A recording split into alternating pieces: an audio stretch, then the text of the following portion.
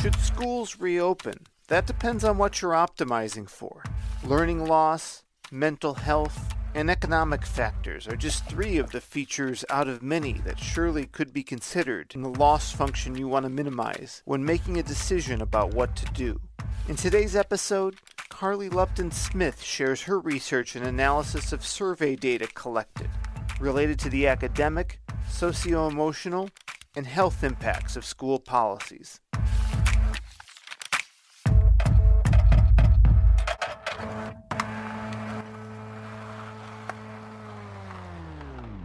My name is Carly Lupton-Smith, and I am affiliated with the Johns Hopkins Bloomberg School of Public Health. And what are you studying there? I am a PhD student studying biostatistics, and my research interests are broadly in causal inference with mental health applications and also substance use questions.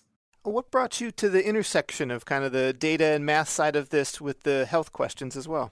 I have always really been interested in health, but have felt like I wanted to also use my math skills. So when I heard of the field of biostatistics and data science and machine learning, I felt like that was the perfect balance of using my skills and then also answering questions that I thought would have a really big impact on the world. And kind of just bringing in my background and interest in mental health has been a really big part of my passion for the statistical methods and applying them to some really important real data.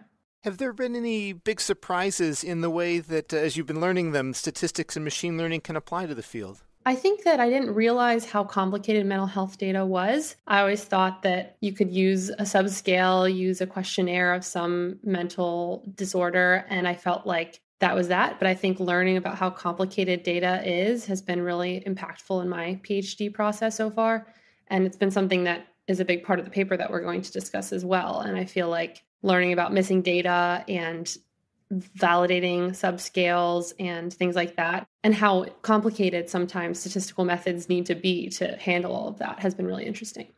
Yeah, mental health data seems, the more I think about it, the more challenges I see in how to actually even get access to some data. Can you talk broadly about what the data sets or data collection methods are? What kind of data is available? Well, I think that especially, going directly into the COVID pandemic, I think it's been really challenging because questions that have come up have been very unique. Specifically, I guess we'll talk some about school data, and school data has been really interesting because the schooling policies have been so varied by location and by time, and it's been really challenging to find data that is truly reflecting the state of the world. And sometimes the state of the world can vary based off of different levels of measurement. So that's school specific. And then in terms of mental health, I'm not a big expert on mental health data collection, but I've been involved in a project right now, and we are trying to collect data using some data from some randomized controlled trials and some EHR data. And there are definitely some hoops to jump through, and you have to figure out what kind of variables are necessary and what is not necessary to really get the right data that you need. So the pandemic began. That was a thing that happened, and sort of a stair-step modal change for lots of people and organizations and processes. At what point did online schooling get on your radar as something unique and interesting opportunity to study? So my advisor happens to be very involved in the intersection of education and health policy. And something that happened was we found out about this data set that is run by the Delphi Group at Carnegie Mellon, and they're in partnership with Facebook.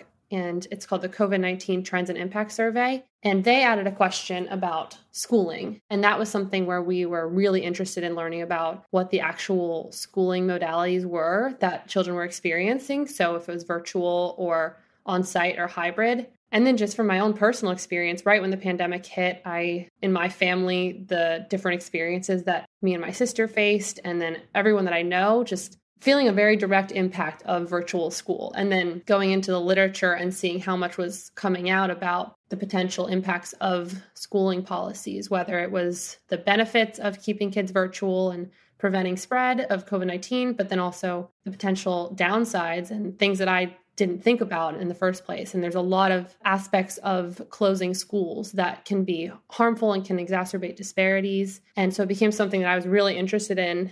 And it started with this Facebook data set when I realized that we could do our best to try and start learning about this, because there's not a census data question that asks about school being virtual versus in person. Like once the pandemic hit, it became something that we really had to adapt to. And it was this novel idea of virtual school and just something that so many people have questions about, but it's so hard to have the right data for. So that's where this paper got inspired and trying to reveal what data is out there and how consistent different data sets are based off of different levels of measurement.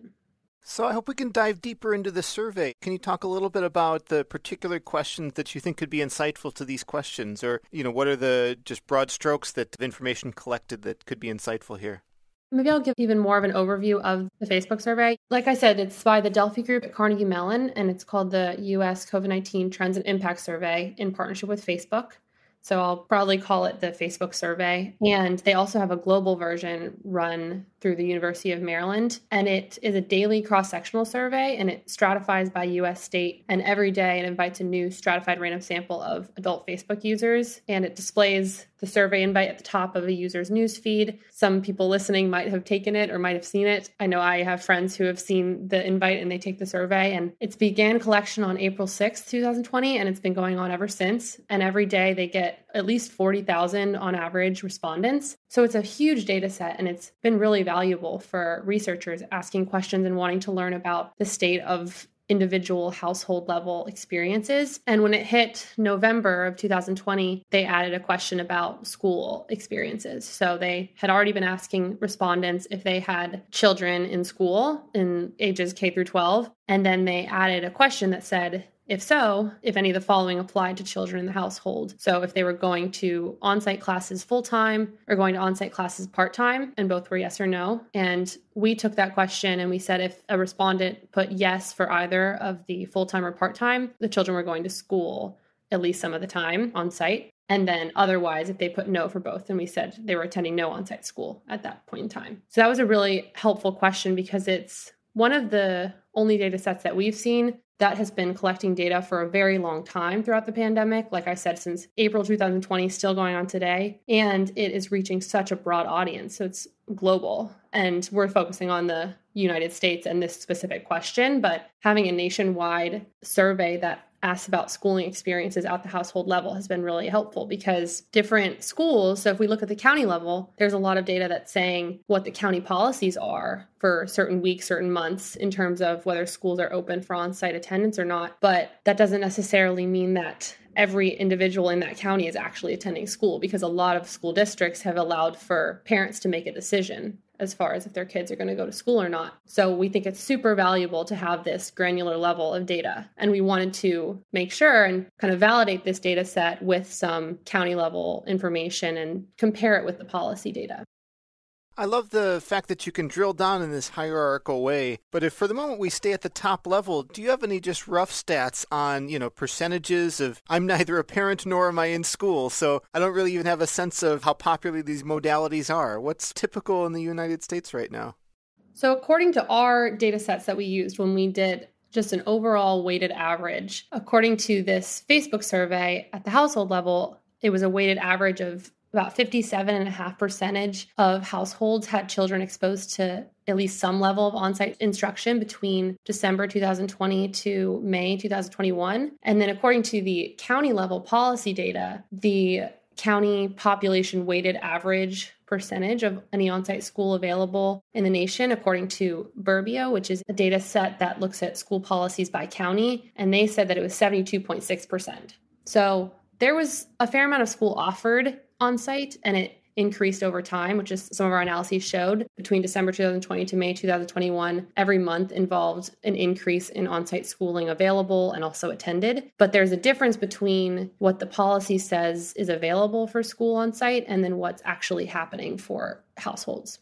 So this is a fairly big discrepancy. I mean, there are two different ways of measuring it, so we wouldn't expect like a precise thing to 3 decimal points, but there's a 15 percentage point spread here. To what can we account that?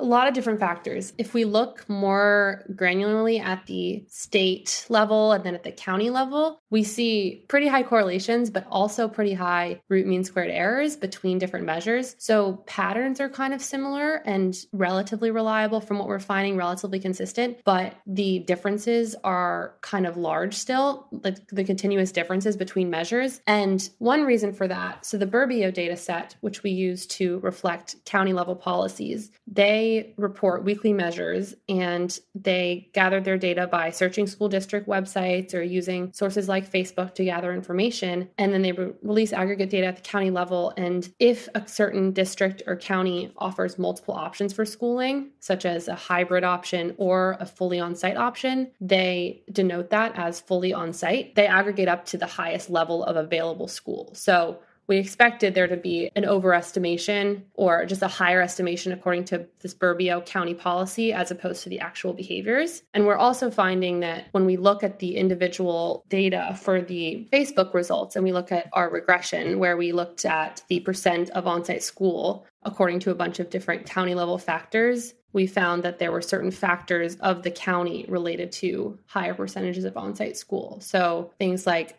more white residents in the county, higher Gini coefficient, which indicates income disparities, higher population density, things like that were associated with higher percentages of on-site school in the Facebook data set. But also, we looked at interactions between source, so Burbio versus the Facebook data set versus another data set, which I could also talk about. We looked at interactions between source and county factors to see if these differences, like you're asking, if the differences between sources were somehow related to county level factors. And we did find there were some interactions. So for example, computer access had a significant interaction with source. So we found that based on different levels of computer access in the county, that affected the differences between the measures of on-site school for the county level compared to the household level. There's a lot of questions with this data. There's a lot of different aspects to consider, and it's challenging to figure out what the truth is. But I think we're seeing that just because two sources are different doesn't mean that one of them's wrong. It might just mean that they're measuring completely different overall ideas.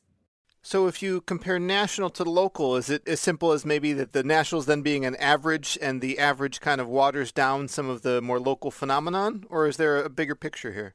Yeah, I think that because everything's so household specific during the pandemic and because a lot of school policies change very quickly and kind of open and then close, and some schools are different than others, I do think that that could be somewhat the case. I think also that importantly, the Facebook data set includes private schools, Catholic schools, and the policy data sets are focused on public schools. So that's another aspect where it gets kind of messy and hard to compare. But I feel like, again, it's important to just figure out what you're trying to measure. So future research, if we're trying to look at the effects of county level policies on county mental distress or something like that, then these policies are truly collected by Burbio. They validate, there's some consistency with the household level behaviors, but there's a difference still. And so then if we're trying to look at an individual's decision to attend school or not and how that family is at risk for COVID-19 exposure, we want to make sure we go at the granular level. Is your research at the stage where you can give advice to policymakers on how they might want to adapt what they're doing? I think that if policymakers use an accumulation of other research that's also been done, so one paper led by Justin Lessler, and I was involved in this paper, it looks at how individuals living with a child attending school on site, how their risk for COVID-19 is affected. And they found that individuals living with a child attending school on site between November 2020 to February 2021 did have an increased risk of exposure and getting COVID-19, but this risk was reduced if mitigation measures were put in place. So if there were at least 7 mitigation measures like masking and distancing, there was no longer a significant relationship between having a child in school on site and getting sick with COVID-19. So I think that's a big result and important for policymakers to understand that there might be a risk if kids are coming back to school for potential COVID-19 spread, but that risk is reduced if there's mitigation measures put in place. Some of that might be a little bit less relevant as cases are changing. So if we get to more of an endemic state, hopefully these mitigation measures will be considered in a different way. But this was a really important result. And then at the same time, school closures can be harmful for children who rely on school as a supplier of meals or healthcare, and there is a potential for learning loss. And so I think policymakers have to weigh a lot of different things here and understand the importance of school for children and on-site school specifically. And then, according to this specific paper where we compare different data sets, the goal of this paper was not necessarily to show an outcome and how education has affected anything, but instead to reveal that when making decisions, it's really important to look at different levels of measurement and figure out what makes sense the most for you, your specific research question. And I think this has shown that household decisions do not always equate to county policies during this specific pandemic and difficult education scenario. So I think that policymakers in this case should realize that their policy matters, but individual household decisions also matter. So it's very challenging to measure the true state. Thanks to our sponsor, ClearML. ClearML is an open-source MLOps solution users love to customize. It helps you easily track, orchestrate, and automate ML workflows at scale. Machine learning is no fad. Your organization is only going deeper on investment. Don't let this be a source of technical debt. ClearML can improve every step in your ML workflow, making it a tool loved by data engineers, ML engineers, DevOps people, and data scientists alike. ClearML is hands down the best collaborative ML tool with full visibility and extensibility. As a contributor on a machine learning team, ClearML amplifies your efforts. As a manager, ClearML gives you the transparency and metrics to guide your team's efforts effectively when you can't get pulled into the weeds. Their solution logs your entire process. Your data and models are versioned, so there's no questions of provenance or audits that can't be done. Model repositories give you a clear view of available binaries, and you can deploy pipelines directly from code. Supercharge your entire development process. Go check out ClearML today. Visit clear.ml to get started. On Data Skeptic, we talk to researchers, scientists, and entrepreneurs working to drive real innovation in using data-driven intelligence. From forecasting weather patterns to anticipating stock market movement, we've heard a lot about the many exciting and ingenious methods used to pave the way towards insight. But to unlock the promise of advanced analytics and machine learning, you're going to need a data warehouse. That's where our latest sponsor, Astera, enters the picture. Their no-code platform gives users all the tools they need to bring together data from disparate applications and systems, cleanse and enrich it, then consolidate it on the cloud or on-premises. Astera is focused on user experience, automation, and being a comprehensive ETL pipelining solution that fully empowers domain and data experts to take charge of their journey to insights and craft a solution that meets their needs. The resulting process is fast, agile, intuitive, and most importantly, future-proof, so your data warehouse is always ready to deliver cutting-edge reporting and analytics. To find out more about the Astera platform, get in touch with the team at astera.com/contact-us. Astera is A-S-T-E-R-A, astera.com/contact-us. Are there any covariates that could help make that, household level decision a little predictive? For example, do local politics, if it's a especially red or blue county, maybe the age composition, are there any factors that are predictive of those choices? In this paper, we have not looked into what affected the decision. There actually hasn't been a ton that has impacted the decision to reopen. One paper by Hartney and Finger, they published this in 2020, and they looked at mass partisanship and the strength of the teachers union and found that those two factors were the strongest predictors of a district's decision to reopen or not reopen schools. They also included severity of COVID-19 in the area as a predictor, and that actually was not predictive of the decision to reopen or not reopen schools. So it was partisanship and strength of teachers union in their study. Unfortunately, we do not have any part of our paper or work yet that I've seen that looks at factors affecting an individual's decision, but I think that's an excellent question, and something that now that we've looked more into this large-scale Facebook data set run by the Delphi Group, that's a question that we could answer, and we could look into factors involved with the decision, and then we could also employ the policy data. So we could say, given that a county is open for on-site school, what factors affect the household level decision? And I think we've touched a couple times on this data set with the Delphi Group, but I believe you also looked, as you mentioned, a more national data set, maybe some others. Could you expand on the totality of the data sets you had available? Yeah, so like I said, the Delphi Group at Carnegie Mellon, their U.S. COVID-19 Trends and Impact Survey, it's a broad-scale national survey, about 40 to 50,000 respondents every day. And for every respondent, we get their county information, so we're able to aggregate up to U.S. county. And there's also weights provided in this survey to hopefully make this Facebook sample more representative of the general population. As I've mentioned briefly as well, another data set is Burbio, which is a data service company, and they provide data about schools. And during the pandemic, they started providing weekly measures that are publicly available for the percentages of public schools in each county that are offering only virtual school, combination of virtual and on-site school, or only on-site school. And to obtain their data, they search school district websites, or they use other sources like Facebook to gather their information. And they release aggregate data weighting by rough enrollment of the districts based on district size. So in our comparisons, we focus on the largest, most populous 460 counties because those are just the most reliable. There's the largest sample sizes in our Facebook data set as well. Importantly, Burbio is only public schools. And then another really interesting data set that we found and could be really impactful for future research is called the U.S. School Closure and Distance Learning Database, and we call it the SCDL for short. It's run by Parolin and Lee, and they published on this data set in 2021. And this data set uses anonymous phone GPS data from SafeGraph, and they have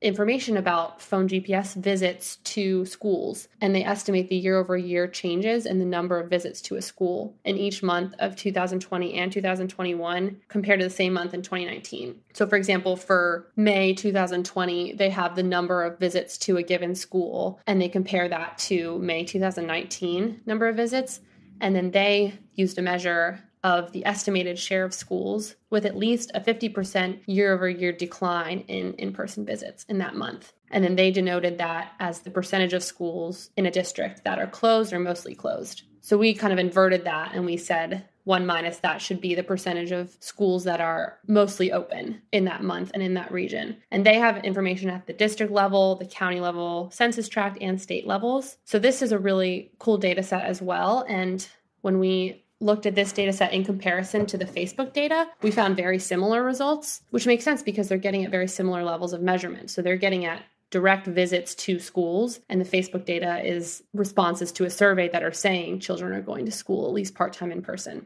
So we compared these two data sets across the entire country. We had an estimate of 57.5% of households with children exposed to any on-site instruction according to the Facebook survey. And meanwhile, for this U.S. School Closure and Distance Learning database, the estimate was 58.5% of students in the nation. So just a difference of 1% here. And these two data sets had relatively low mean squared error between them and high correlations. So kind of consistent with the idea that the number of visits to a school and the amount of children attending school on site are pretty similar at the granular level, while they might not be completely as similar to what the policy is saying, because the policies are flexible. And then one other data set that I did want to mention is called MCH Strategic Data, and they have district-wide designations of teaching methods. So that's one other helpful data set. We did not use this data as much in our comparisons because we primarily compared on the county level, and this MCH data is only available on the district level, so it's a bit challenging to reliably aggregate from district to county. But MCH also does have district-level data that we looked at briefly.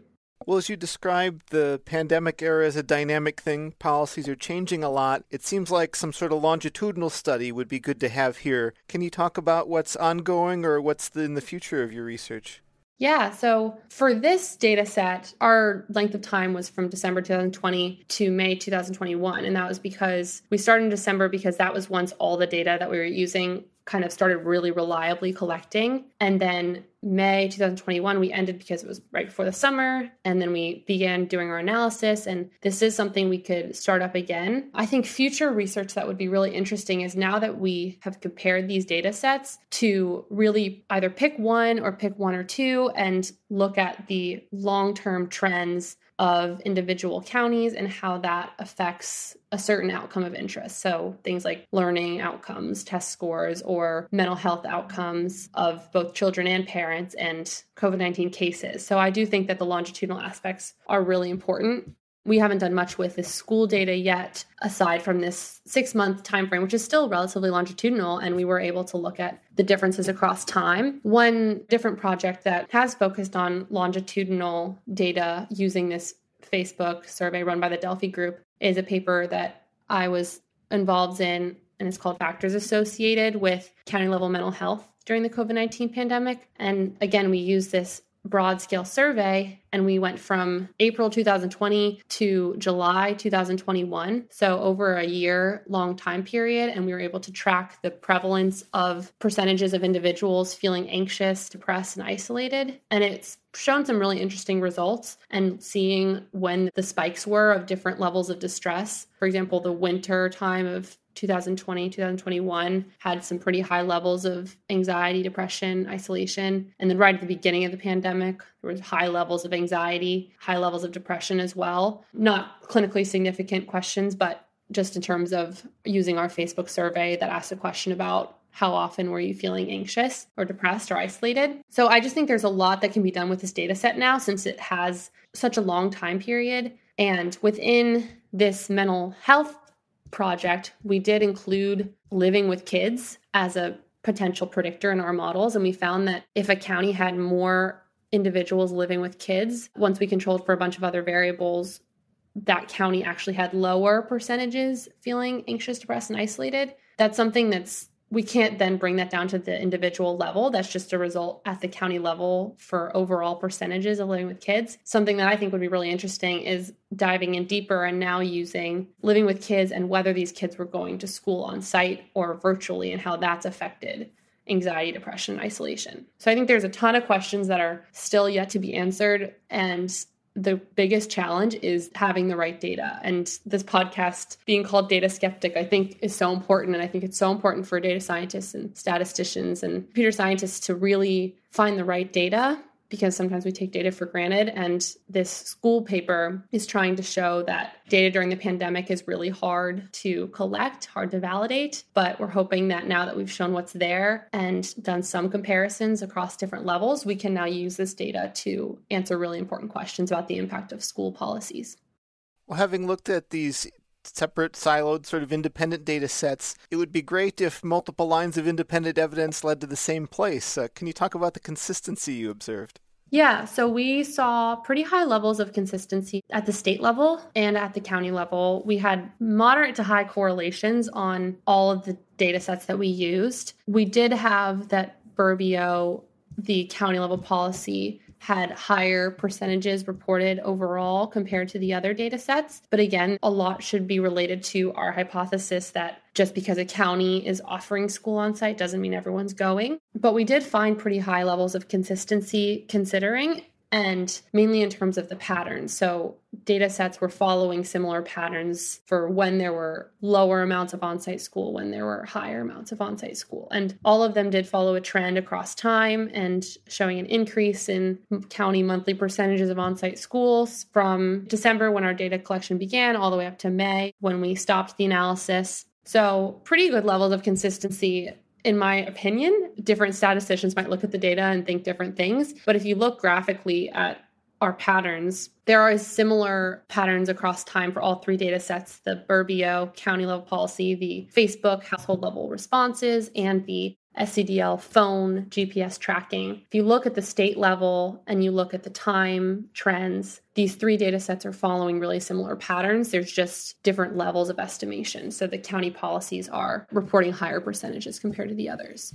Well, having looked into these data sets and gotten familiar with not just what you shared here, but I'm sure there was a lot of just exploratory data analysis to be done, you're close to an expert in some sense, so I'm going to ask you an unfair question here. Of course, we want to minimize exposure to the virus, but we also want to maximize learning, and we want to be cognizant of mental health and a bunch of other factors that could be orthogonal concerns. Do you walk away with any good fortune cookie wisdom here about how to approach what the best policies should be? I think that it's such a hard decision, and I've seen the impacts of on-site school and virtual school in personal experience and with colleagues, and everyone has strong emotions tied to this and strong opinions. And I think that one of the biggest results that struck me was in the paper by Justin Lessler that I was involved in, and seeing that there was somewhat, according to this Facebook data, there was somewhat of an increased risk of getting exposed to COVID-19 for individuals who had children attending school on site, but that risk was no longer significant if we included mitigation measures in the schools. So I think the fact that this Facebook survey was able to assess all of those different variables was really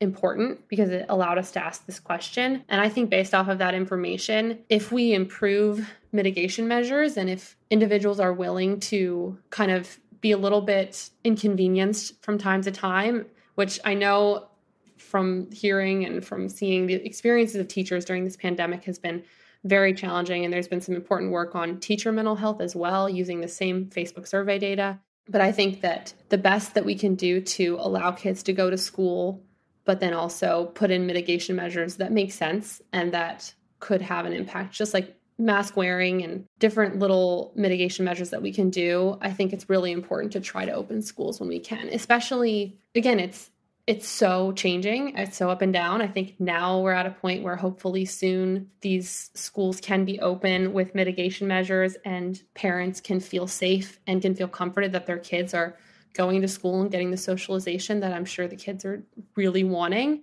But who knows what will happen in the future. I just think that thanks to this data, we have been able to look into the effects of school in terms of COVID spread. And it seems like if we put in some mitigation measures, it's okay. And kids can attend school without parents experiencing significant higher risks of getting exposed to COVID-19. Well, Carly, what's next for your research?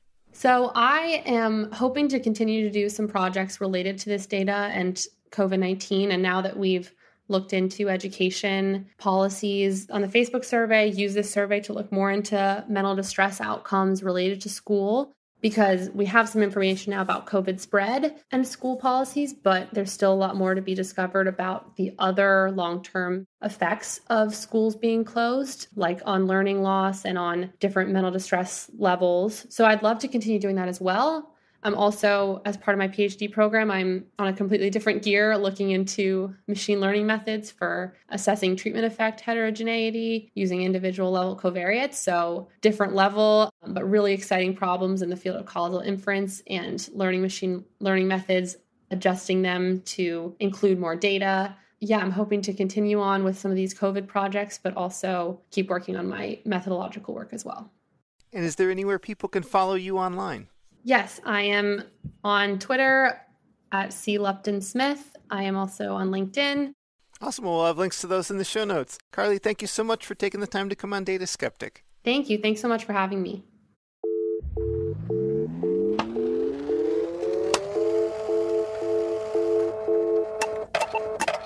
That concludes another installment of Data Skeptic Physically Distributed. Thanks to our sponsors, ClearML and Astera. Myself, Claudia Armbruster, as Associate Producer, Vanessa Bly, Guest Coordinator, show notes written by David Abembe, and our host, Kyle Polich.